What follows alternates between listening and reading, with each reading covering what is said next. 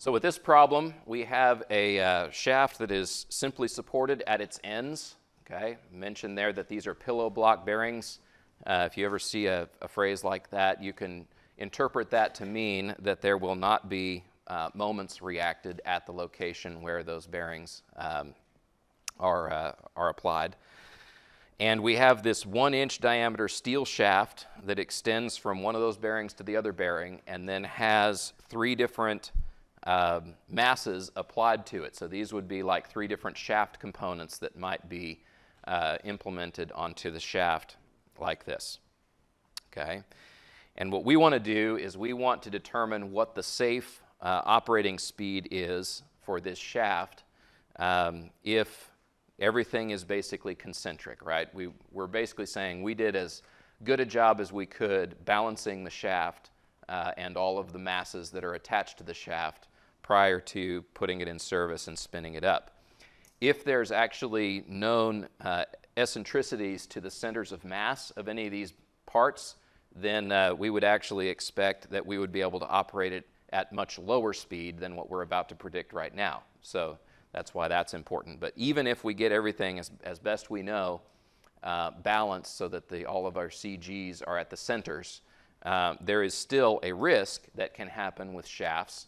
And that risk is that the shaft can start vibrating, especially if we drive the shaft at a speed that is close to its resonant frequency.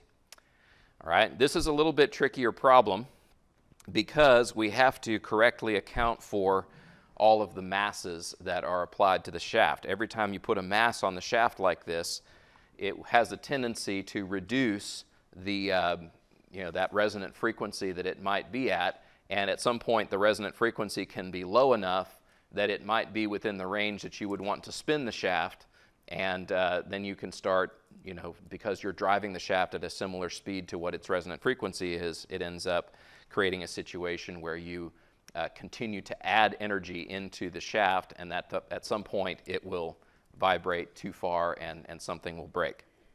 Okay? So we're going to use a method that is presented back in chapter 7. And they actually go very much in depth into the derivation of this method. And they show a lot of things, and some of what they show you there is how you can get other frequencies beyond just kind of the lowest fundamental frequency. I am not going to require that you get, kind of super intimately familiar with all of that stuff, because what matters to us the most in terms of machine design is finding that lowest fundamental frequency, because that's the one that we need to design around. We need to make sure that we don't get close to that lowest fundamental frequency, or else it'll start causing there to be large deflections and possible breakage of things because of this continual addition of energy into the system. We're going to use a technique that involves things that are called influence coefficients. Okay, so let me just go ahead and kind of tell you what these little deltas are that I'm going to be dealing with here. This is an influence coefficient.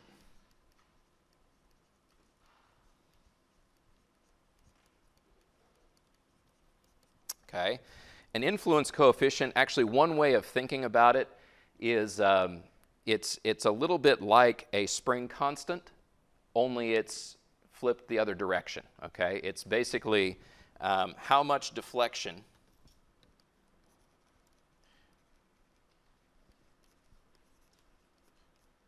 you have in a shaft for a unit of force. So I'll just write it this way, for a unit force.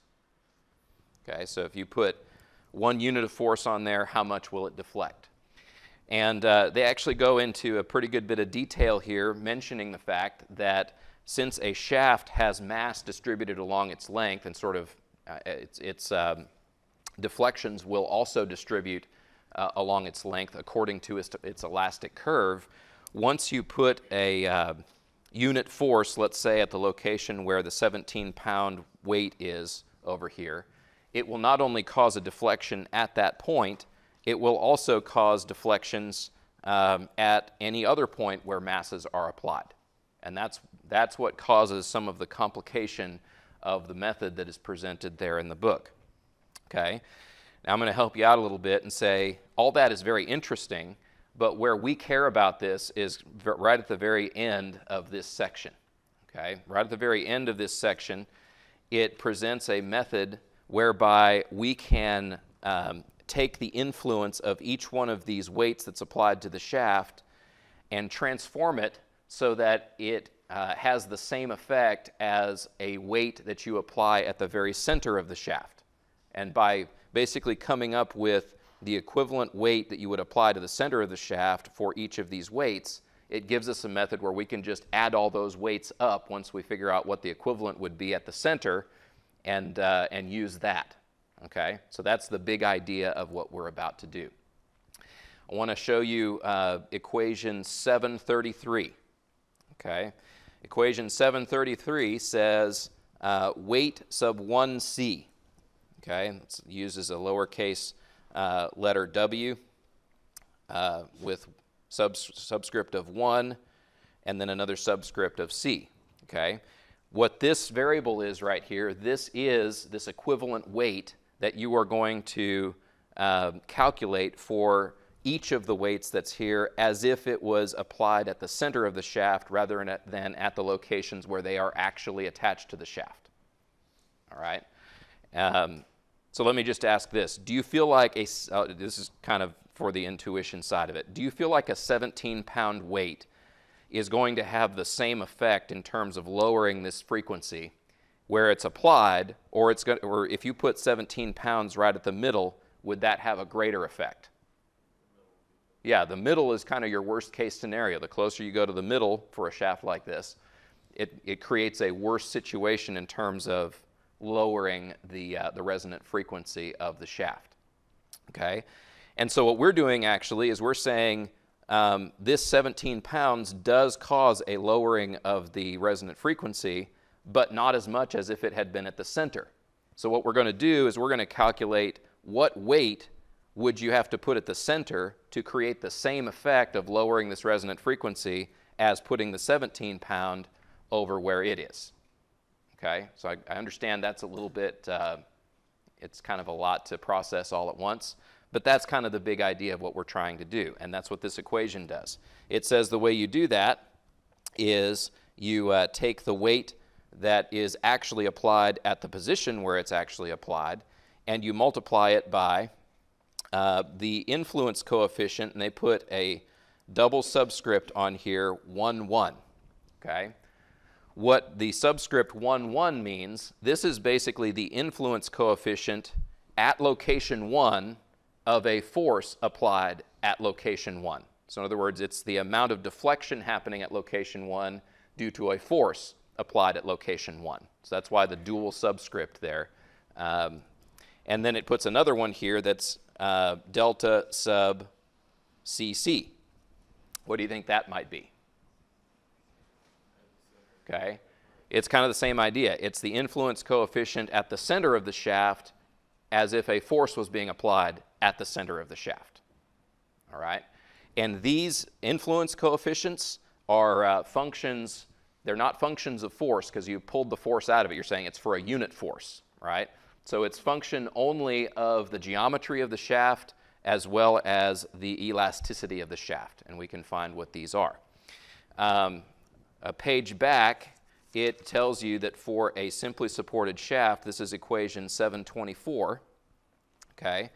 It tells you that the influence coefficients are given with an expression there, 724, and it gives them to you both at the location where the force is being applied as well as if you move to one side or to the other side. Well, what I want to show you here is where they got that equation. That's equation 724. What they did is they went and they looked at these elastic equations that we have in the very back of the book. And the reason I want to do this is to kind of show you that it doesn't, you aren't limited to only do this for a simply supported shaft. This works as long as you can come up with what the elastic curve is of the shaft. So equation 724 actually arises from table A9 in the back of the book, case Shoot, I was looking at the wrong one. Table A9, case 6. It says simple supports, intermediate load. And you might see there that it tells you that your Y value, okay, might say YAB, is equal to FBX over 6EIL.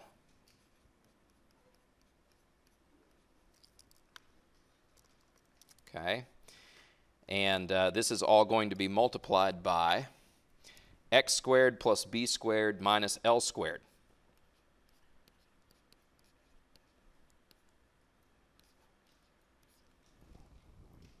Okay.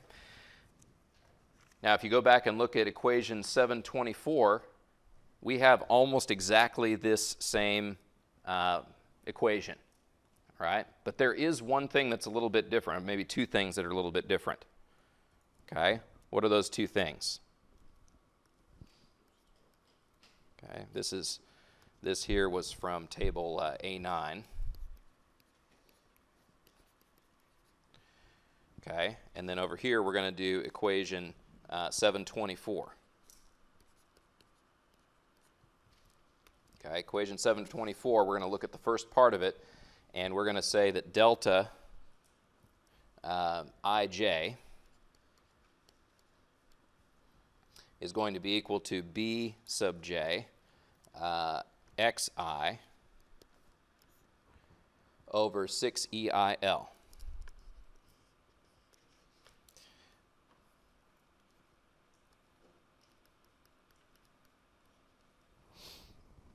Okay, and the shaft that they show in the picture above where they give that equation is set up just like the one that's in the back of the book, at least for the most part.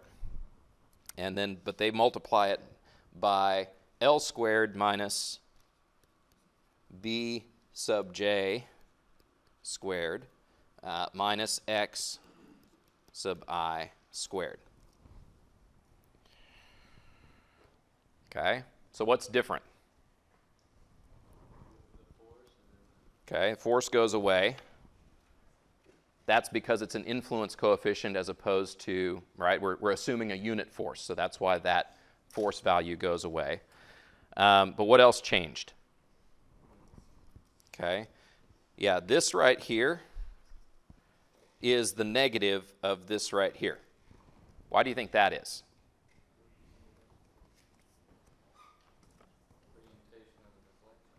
Okay. Yeah, it's the orientation of the deflection, right? The Y that we had right here, this was positive downward.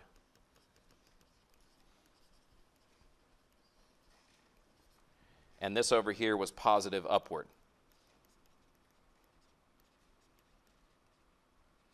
Okay, so that's why we're going to take that and just, you know, rearrange those a little bit, and because we want a positive value to come out of that. Okay, so how do I come up then with what my equivalent weight is for a given one of these weights? Okay, we'll start with, let me tell you what, I'll number these. I'll say this is 1, this will be 2, and this will be 3.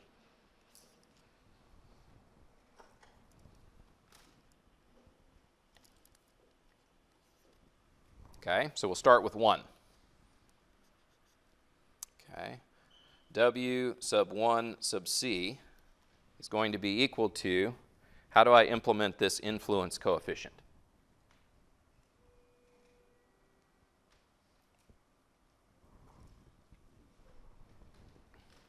All right, it's fairly simple, okay? What is the B value?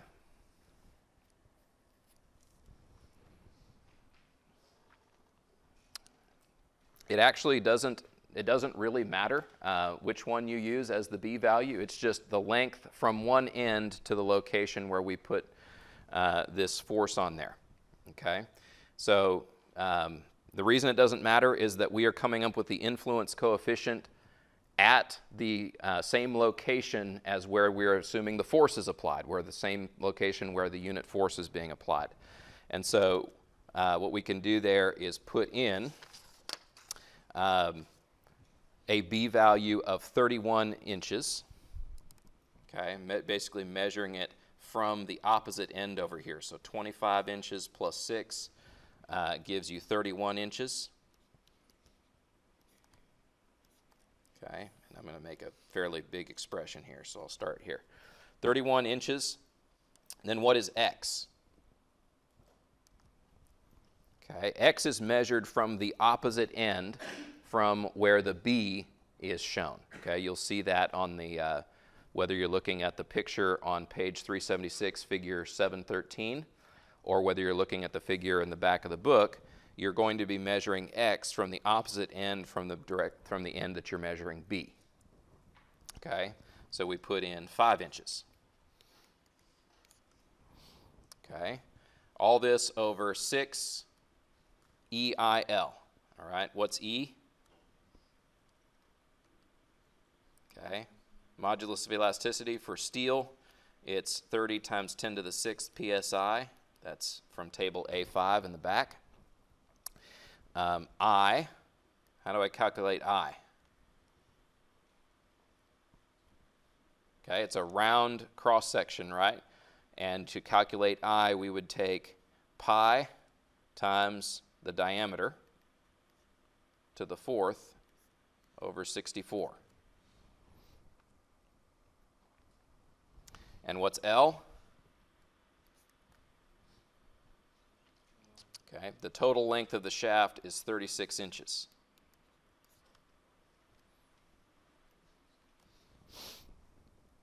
Okay, then what? 36 inches squared minus the B that we have there was 31 inches squared minus 5 inches squared. Okay, and this is all the numerator. What I just calculated right there, all of this stuff up in the numerator is delta 1,1. That's my influence coefficient for a force applied at location 1. You know, it's the influence coefficient at location 1 of a force applied at location 1. Okay? But then I have to divide by what? Okay? How do I get delta CC? Very similar thing. Only thing that I change now is I imagine kind of a fictitious weight that would be applied right at the middle of this thing, right? So, you know, maybe somewhere right in here. Imagine that we're going to lump a whole bunch of weight right here, and we're going to find an equivalent weight that we lump right there so that it has the same resonance effect as the combination of these three that we have right now, okay? And that is, you know, I'll label it C, right? Because that's what we're talking about is the center of the shaft, okay? Well, how far is it to the center of the shaft? Okay, 18 inches, right?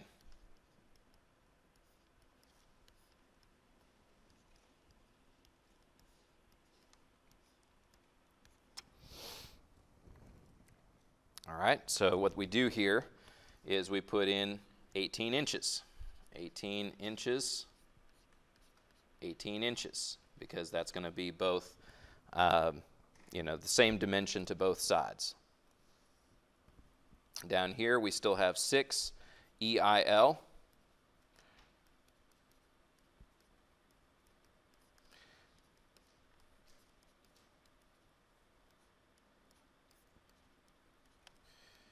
All right, and L is 36 inches. And over here, we do 36 inches squared minus 18 inches squared minus 18 inches squared. Okay. Now, what do you notice about this expression? This denominator right here is the same as this one right here. So they cancel. All right? There is, you know, It doesn't mean there's no reason that it needs to be there. It still needs to be there for this to really be an influence coefficient, and we might see in just a moment or two that it still matters, okay? But W1C ultimately then becomes, if I actually punch in these numbers, W1C ends up being 3.891 pounds.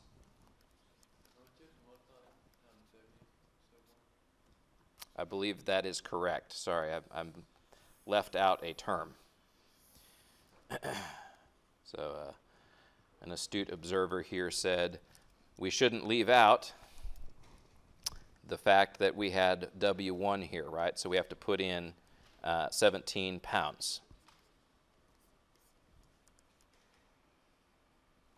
Appreciate that. Okay, so this ends up giving us 3.891 pounds.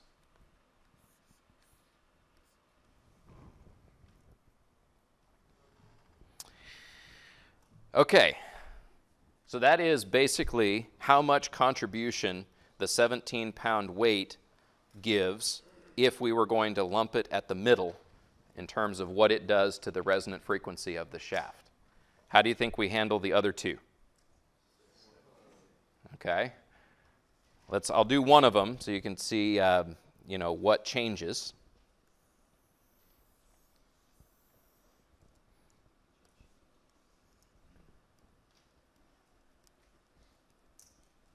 Okay.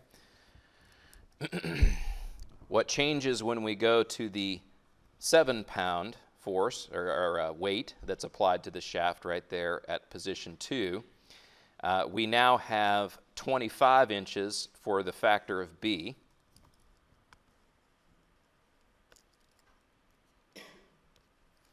We will have 11 inches for this X. Okay. The 36 inches stays the same, but we've changed the 25 or the 31 to 25 here and the 5 to 11. Okay, and then over here the 17 changes to 7, and this gives us the equivalent weight for weight number 2 as if it was applied at the center.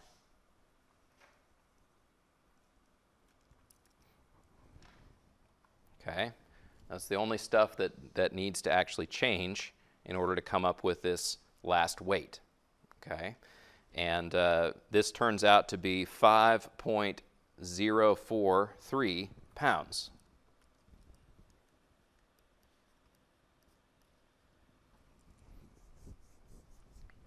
Which is interesting, right? This 7 pounds, it's 10 pounds lighter than the one that we did first, but it has more of an influence on lowering the resonant frequency of the shaft than the 17 pounds that we had.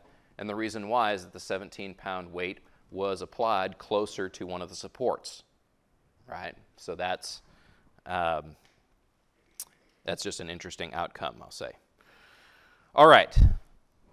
How would we do the last one? Okay. You do the same thing again. The only thing that changes when you move to the last one is you put in a weight value equals 12 pounds. B equals, what would that one be in that case? Okay. You can do it two different ways. I mean, basically X and B kind of end up becoming interchangeable. So you can put in 12, and then what would the other side be? 12 and 24. Okay.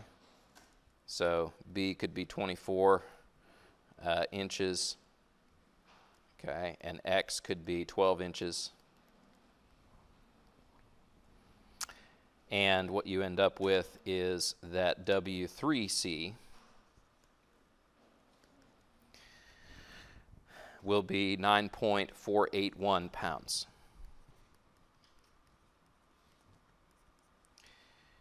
And what's really nice about this whole method, how easy is this to increase to n number of attachments that you have on the shaft? All right, super easy, right? You just go to each one of the attachments or components that you have installed on the shaft and do another one of these calculations. And what you do once you have all of these is you put them all together into a total equivalent weight. All right? I'll say total lumped weight at the center. Okay? It is just equal to 3.891 pounds plus 5.043 pounds plus 9.481 pounds.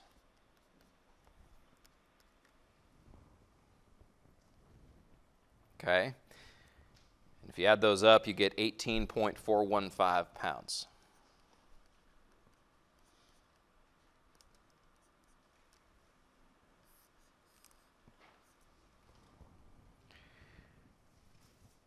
All right, so what we just came up with is a total amount of weight that we could replace the actual weights that exist on this shaft.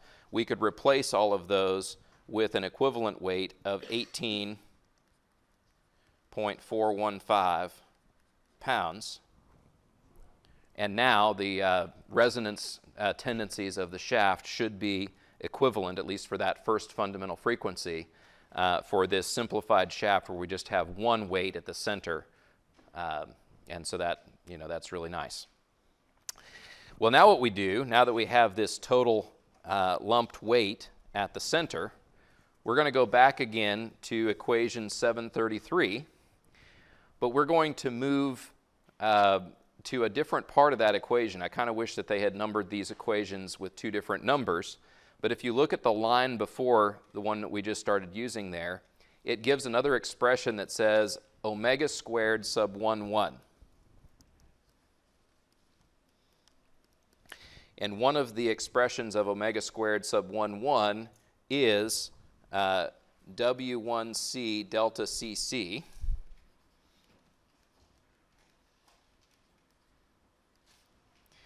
With a acceleration due to gravity in the numerator. Okay, so this is again equation 733, and maybe I'll put in here first line.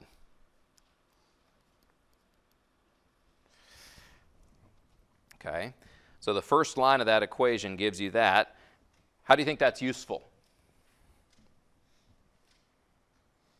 Okay, the omega that I have over here, this is a shaft speed, right? And it's telling you that the resonant frequency, due to the fact, or due to the weight that is applied at position 1, right? The influence that that weight at position 1 has because of its location at position 1, that squared is equal to gravity over the equivalent weight for 1 as if it was at the center, times the influence coefficient at the center. Well, here's how this is useful, right? What we can do is we can say now that the influence for weight, the overall weight, the overall equivalent weight, okay, is going to be equal to the square root of what? G, okay, so 32.2 feet per second squared.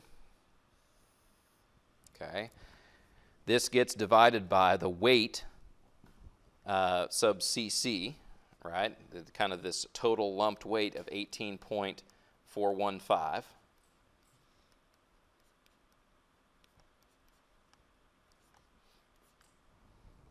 Times the influence coefficient for the a weight that would be applied at the center of the shaft.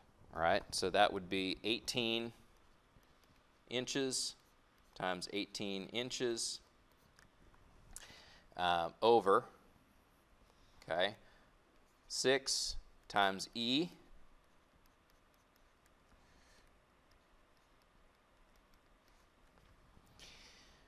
times pi times 1 inch to the 4th over 64.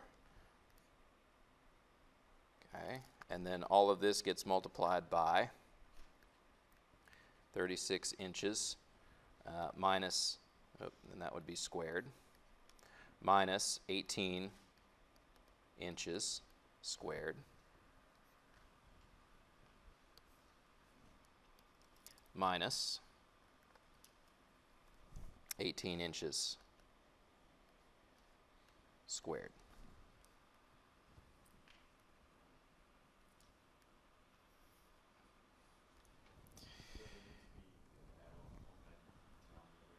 Let me,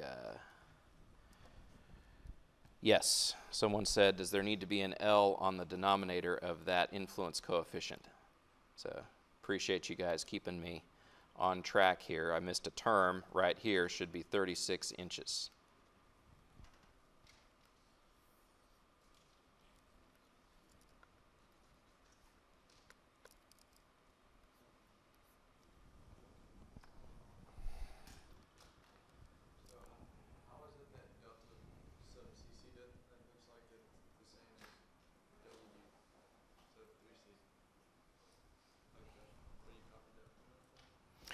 Okay. The question that was just asked is, how is it that that delta CC is the same here as the denominator that we had in the conditions where we were looking at individual weights?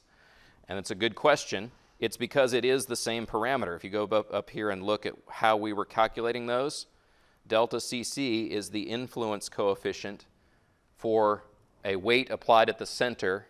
All right, it's the influence coefficient of the location at the center for a weight that's applied at the center. All right, that's what the C and the C mean, is that we're looking at that particular location right at the center of the shaft. It is the same number as now that we are looking at the lumped weight. We are now looking at that lumped weight being the weight that's applied there at the center, right? So it's still the same delta CC. All right, and that's kind of a big old messy thing. One of the things I will point out to you here is that we do have one units problem in how this thing all breaks apart. The pounds you might see here will cancel with the pounds in the PSI, right? So that's not really our issue. We don't have to go into slugs and all that. What is our issue, though? Okay. Yeah, it ends up giving us a feet up here where all of the rest of our units were in inches. And so I need to multiply this by 12 inches per foot in order to make it work out. Okay. Influence coefficients, what kind of a unit comes out of an influence coefficient? Okay. An influence coefficient is how far it deflects for a unit load. So the units on an influence coefficient are going to be length, right? And based on the fact that we use nothing but inches as length units in this, it means that the length unit's going to come out in inches for this whole influence coefficient that I put in right there, and that cancels out the inches in the 12 inches per foot. The foot cancels out the foot right there. What do I end up with for my units out of this expression? Okay, 1 over seconds squared is what comes out of the inside the radical. Then you take the radical and it gives you 1 over seconds. How do we interpret that? Okay, this one's different, all right? This one, we do not interpret that as hertz, okay? With this one, this is a value that ends up being in radians per second, okay? So omega overall equivalent weight, let me give that to you here. This turns out to be 178.3 radians per second.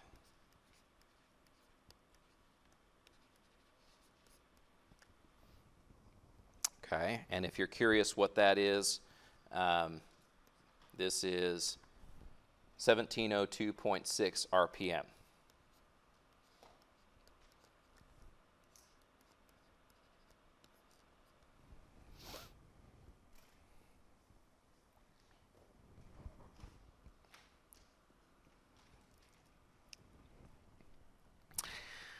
All right. Well, my question now is, are we done? Okay. Let me ask you this. Did we account for all of the mass in this system? We didn't, okay?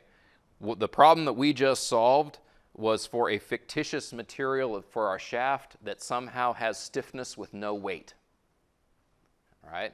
So that's nice if you could actually make something that's like that, that has stiffness with no weight.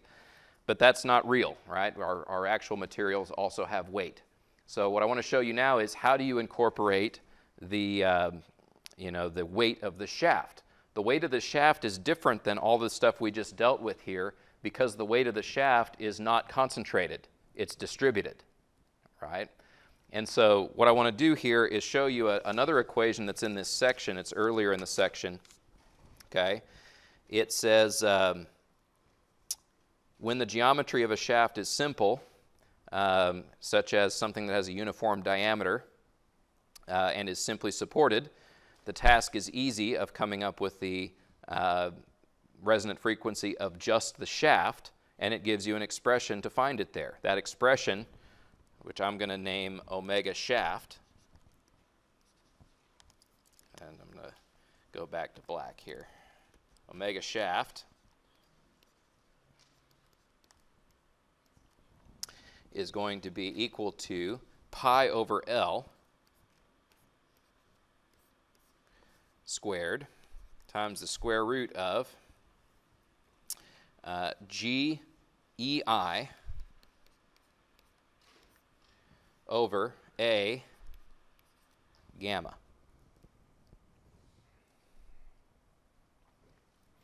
Okay, this is equation 722. And what you're finding with this equation, this is if you had a shaft that had nothing supported on it, right? No components installed on the shaft. This is just the shaft itself. And so what we're going to do here is plug in our known values that we have for our shaft. The pi obviously is what it is. 36 inches is the length. Okay. G is 32.2 feet per second squared. E, 30 times 10 to the 6th psi. I is pi times 1 inch to the 4th over 64.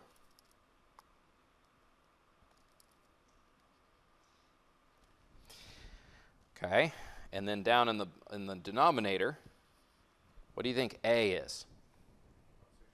Yeah, it's cross-sectional area for the shaft, and so that would just be given with pi times the diameter squared over 4.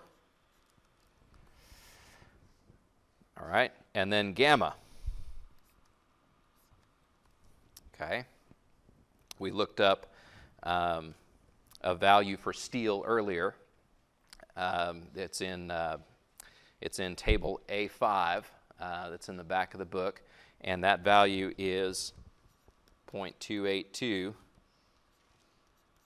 pounds per cubic inch.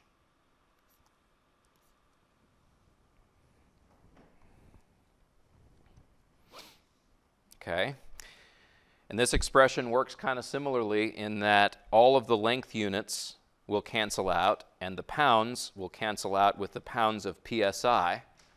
And what kind of units do you end up with? Okay, actually out of the radical, not all the length units cancel. What do you think you're left with out of the radical? Okay, you end up with a length squared, but that cancels with the length squared that we have for this value that's outside the radical. Okay. Do we need to do any sort of a conversion in order to make the length units inside the radical work with each other? Okay. 12 inches per foot needs to be in there so that we get rid of our feet per second squared 32.2. All right. So this is, we have a bit of an issue now. We have a value for what this resonant frequency would be if all we had was these discrete weights that are applied at different locations onto a shaft that had stiffness but no weight. And then what we just came up with here is a shaft that has no weights applied to it but has its own self-weight. And we came up with two different values. I guess I haven't actually told you what this turns out to be. I have it calculated at 386 radians per second. Okay. And this is, if you want to know, this is 3686 RPM.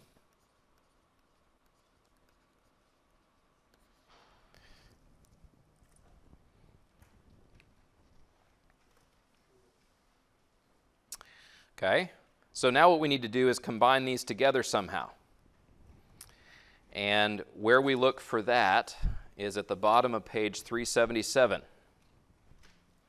Okay.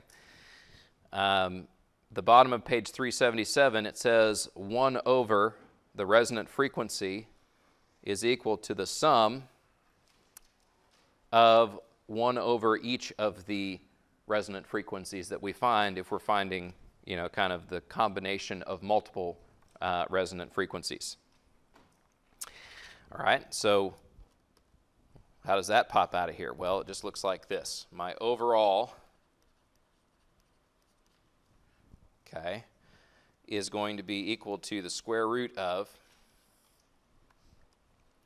1 over, I'll do this in terms of RPMs here, 1702.6 RPM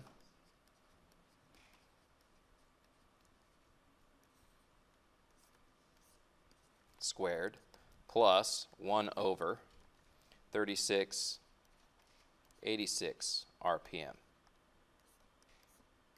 And this is actually, make sure I don't tell you wrong, this should have been 1 over this. All right? So 1 over my overall speed that you know, where my resonance happens for my shaft is equal to this expression. Okay, and that turns out to be 1547.7 RPM.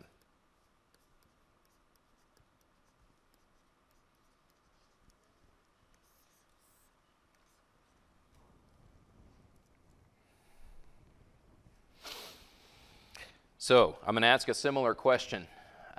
If this is overall, this is counting for the mass of the attached parts as well as the mass of the shaft itself, this is the kind of the resonant speed, the critical speed of the shaft.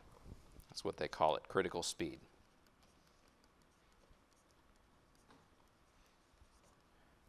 Question is, do you want to run it at the critical speed? Not a good idea. All right, you don't want to do that because if you start running it at a critical speed, you might end up seeing large deflections in the shaft. It will vibrate, and it may start vibrating out of control. So what I want to point your attention to is on page 375, right and around the middle of the page, it says, there's a sentence right at the end of the first paragraph in this section. It says, designers seek first critical speeds at least twice the operating speed. All right? So what does that mean that we should recommend for an operating speed?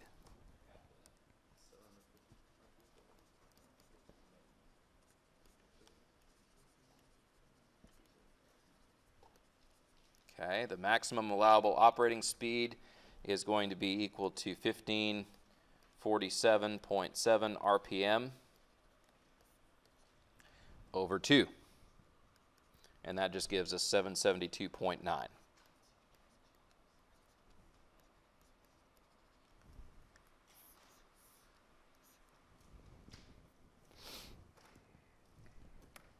Okay.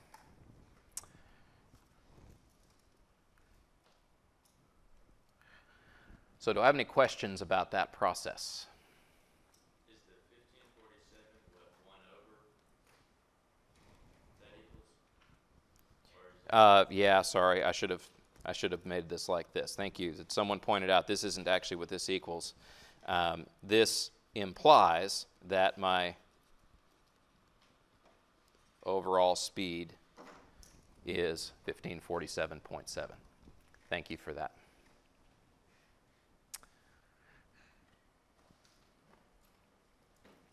All right, any other questions? Yes, sir. What if we drew a hole in one of the gears, for example? Then what would happen? So you drill a hole in one of the gears and it makes it to where it is off balance, right? Well, the best I can tell you is it makes the situation worse. And you don't want to use this technique anymore. This is a technique that's designed to, figure this out if you feel like you have it all balanced the best you possibly can. All right. Once you have a known imbalance in your shaft, it creates a worse situation, and I won't be able to tell you how to analyze that with this technique. This is if you think you have it balanced. Okay. Any other questions? All right. Well, I will see you guys next time.